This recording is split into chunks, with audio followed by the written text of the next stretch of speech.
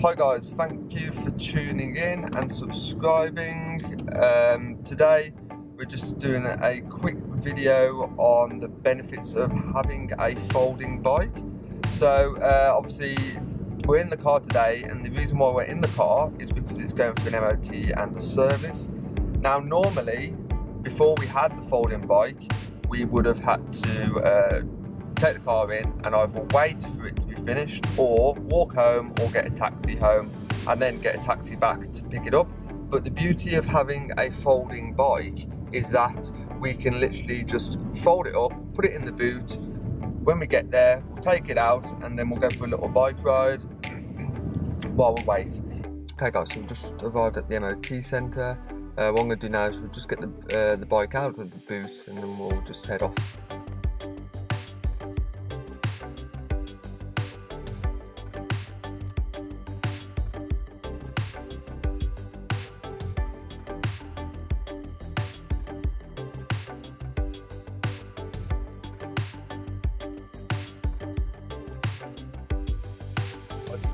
Car off, and now we're literally just going to go home, so catch you in a little bit.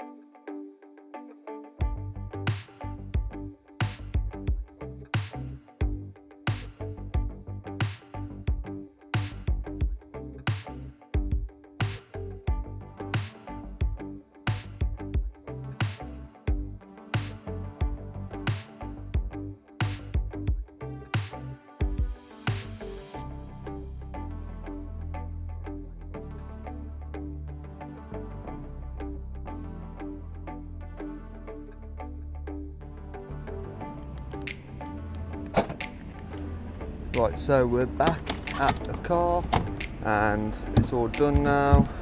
So what we're going to do is we can put this back in here and then we're going to get off back home. As you can see, it's going to be pretty straightforward to fold.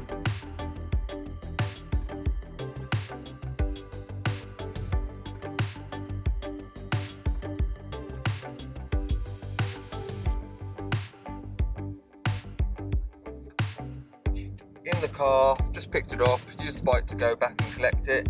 As you can see, it's really easy to fold up, it didn't take very long at all. And you know, if I was in a normal bike, that would have taken longer to actually get it onto a rack on the outside, strap it all up. Or if I wanted to put it into the car, then it would have taken even longer by taking all the wheels off and just the hassle of all that. Whereas with a fold-up bike, you don't have any of that hassle.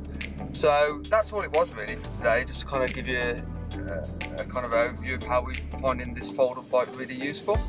Obviously, if you've subscribed before, really appreciate the support. If you've not subscribed already, then and you're liking these videos and this kind of content, then consider subscribing.